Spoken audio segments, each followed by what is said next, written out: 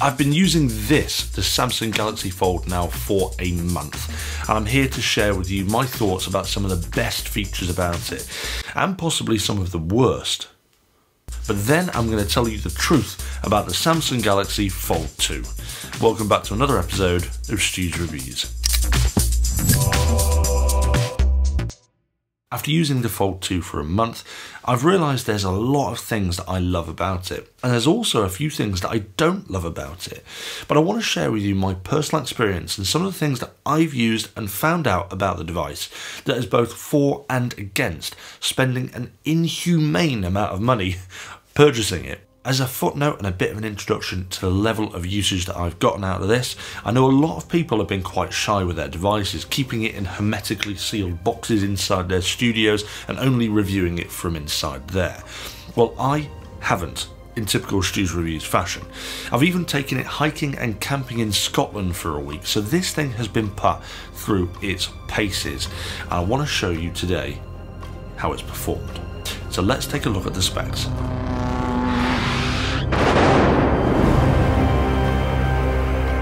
This is the Samsung Galaxy Z Fold 2 5G, which really should be simply called the Samsung Fold 2, but either way, it's a fantastic looking device.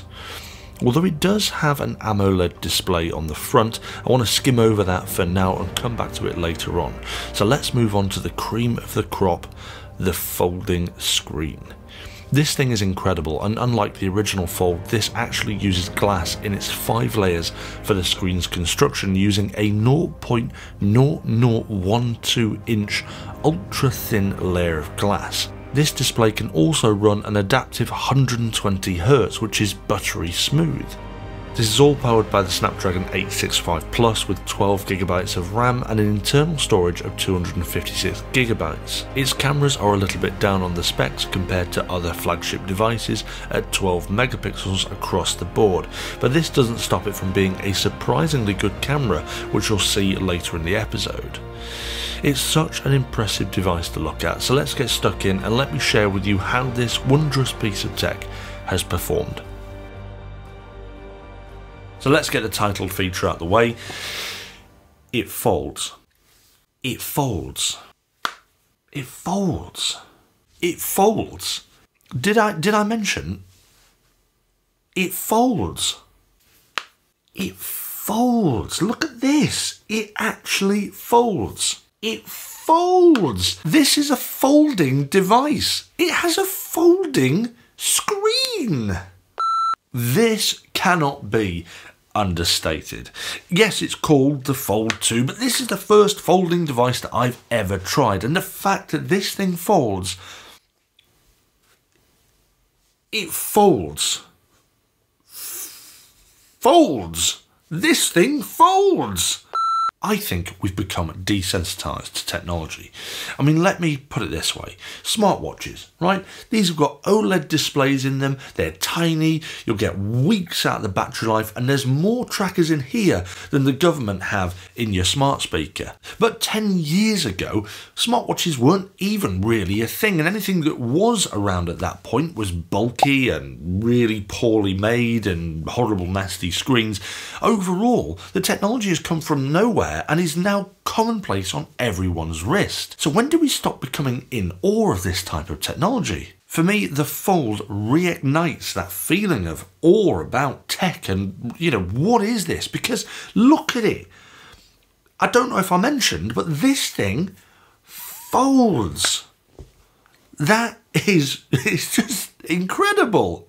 I can't tell you how incredible that is.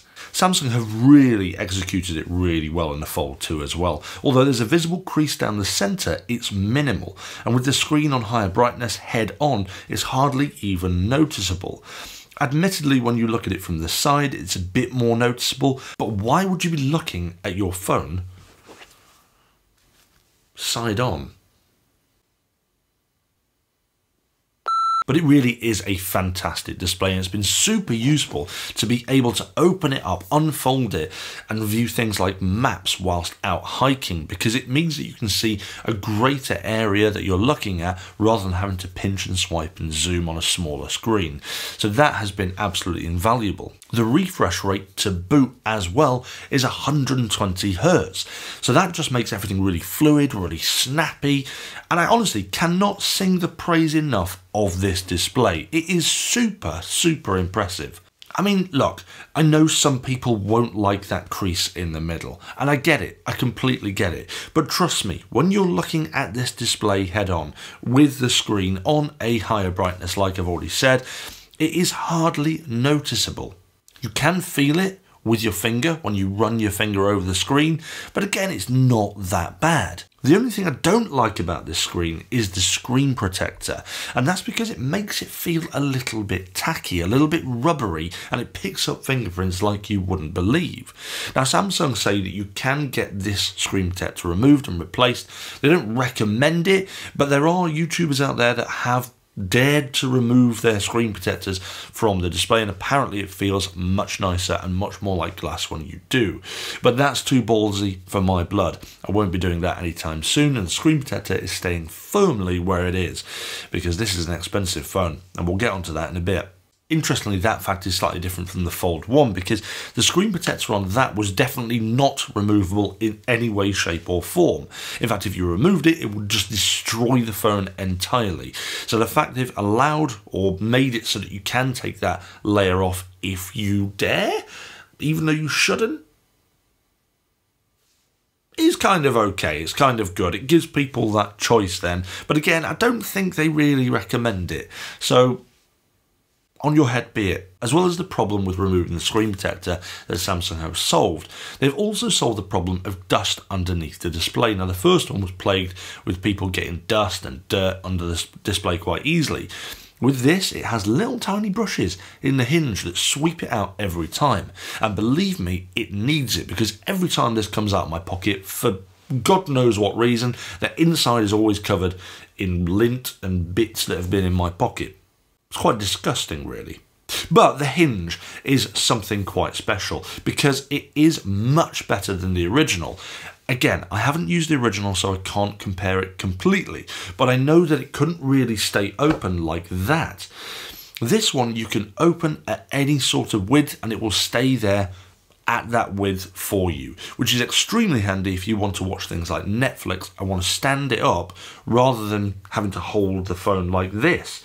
With a regular phone, obviously you can't stand it up. This, you can just leave it like that and watch Netflix on it. That is a handy feature. One last thing that I really like about the display is the little lip around the outside, which stops the two screens or two sides of the screen from touching each other. So there's a teeny tiny little gap in between it, meaning that you're less likely to get scratched if there is a bit of dirt or dust or something on the inside of the screen.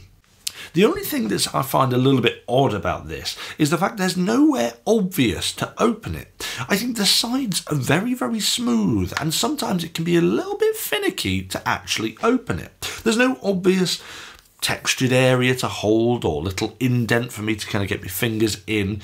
Instead, I end up quite often mashing the buttons on the side and using them as a form of lever to open it. So if Samsung were to make a third version of this, what I'd like is a tiny little bit of texture or something on the side to be able to kind of grip it and open it up, because where I would naturally open it up is very smooth and doesn't feel quite right. But that's just something very small. Maybe I'm being a little bit nitpicky there, but it's an observation and feedback for Samsung. So that's with the phone open, but what about the phone closed? Well, let me talk to you about the front display. I've used the outside display maybe 3 times.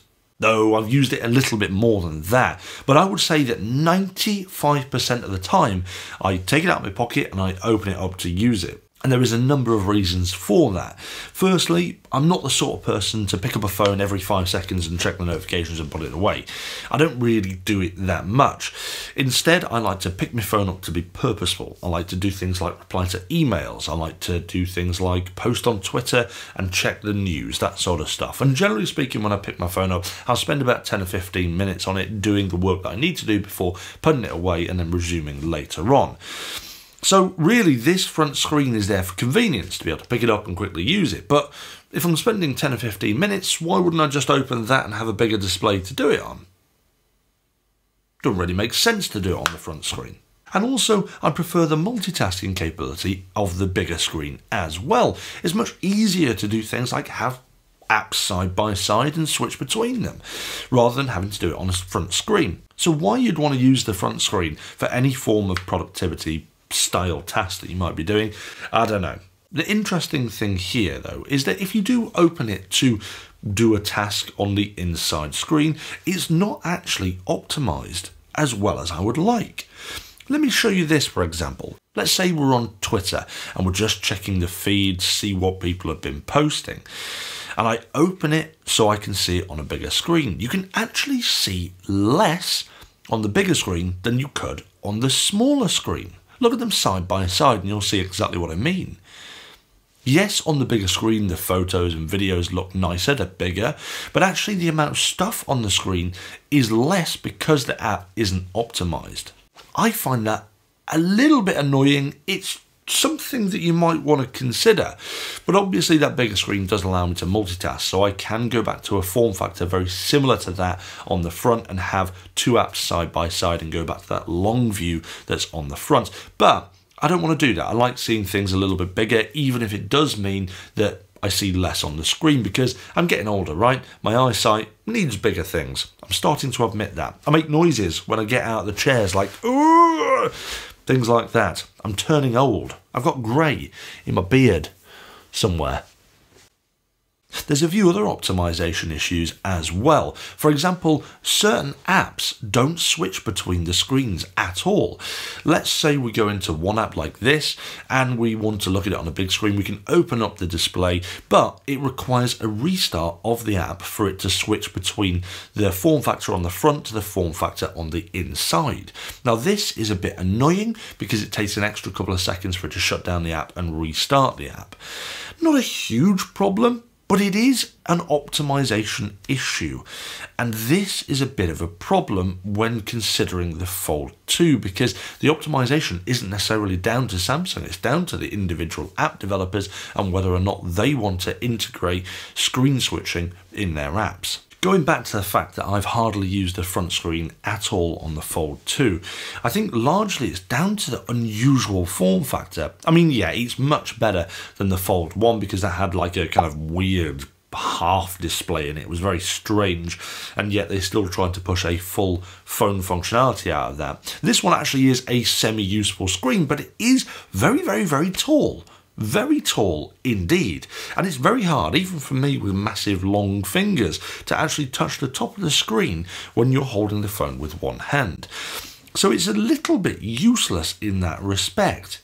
I think if I was to add some sort of request to a bit of a wish list for the next generation of Fold devices, is that Samsung doesn't necessarily need to make one with a screen on the front.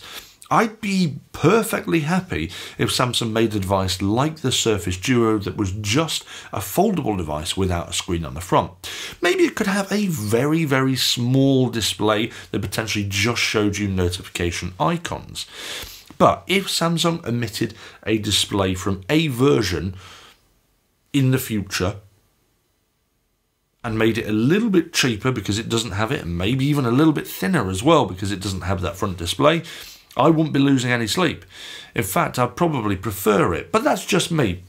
I know some people out there will absolutely love the front display. Just in my own experience, I've not found it that useful. However, and here is a big but, there has been one particular use that I've found absolutely invaluable, and it's kind of made it worthwhile all this time, even though I haven't used it that much for anything else. And that is when you're taking photos.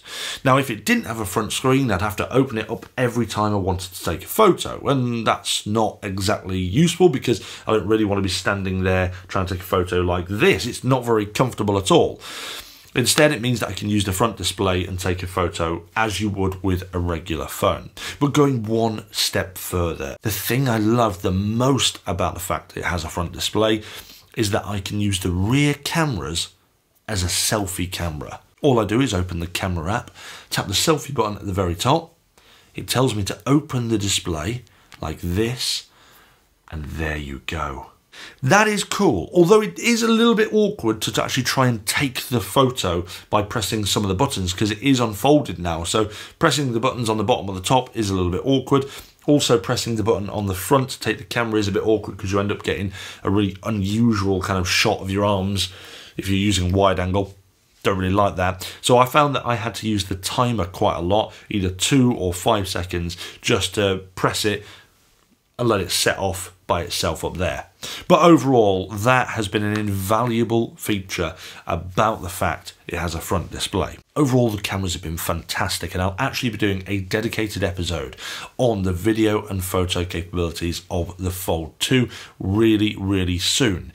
But to tease you, here's a couple of images just to give you an idea of the capabilities of the camera. If you want to see this episode, don't forget to hit that subscribe and that notification bell, and you'll be notified as soon as this episode lands. But as you can see, some of the photos that this thing can take is beautiful. And all of this is out of the native camera app with automatic controls too.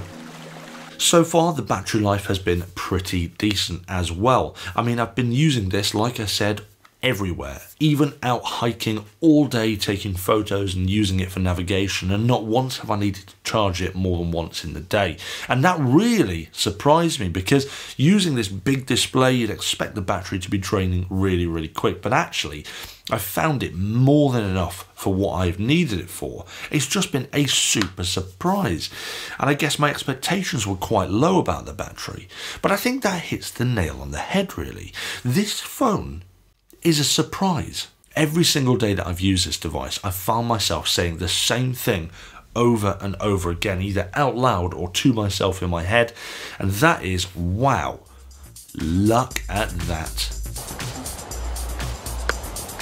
Oh, look at that. Look at this. Look at that. Look at that. Look at that. Look at that. That's using that, Liz. Look at that. I thought that after a few days of use, the novelty of being able to open it up and use that folding display would have worn off a little bit. But it truly hasn't. And it still wows me as I'm doing it right now. But there is one other big surprise that I need to talk to you about. And it's not a good surprise. Now hear me out here for a second. They call this colour Mystic Bronze, right? And in here in the dark it does look a bit bronzy, and on the website against a black background it definitely looks like a bronze-esque colour phone. I'm starting to think I might be colourblind, because when this thing arrived, it took me about 30 minutes to realise that the only mystic thing about this bronze is the fact that it's not bronze at all and it's actually pink. I mean, I've seen uncooked raw chickens that are more bronze than this phone. If you don't believe me, look at it in a different light. It's just super pink. It's not bronze at all. I'm not an anti-pink person when I'm choosing to buy a product that is pink for the purpose of it being pink. But when I'm choosing a product that's listed as bronze, looks relatively bronze on a website, arrives and it's pinker than pink. I mean, my friends think it's pink. My wife thinks it's pink. I now think it's pink. I don't know what you think. Let me know if you think that is pink. That rhymes a lot.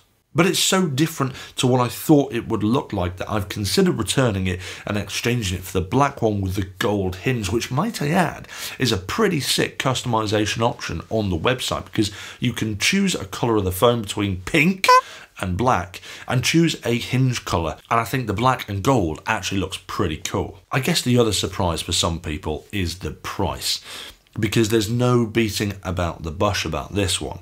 This phone is £1,799, which is a sickening amount.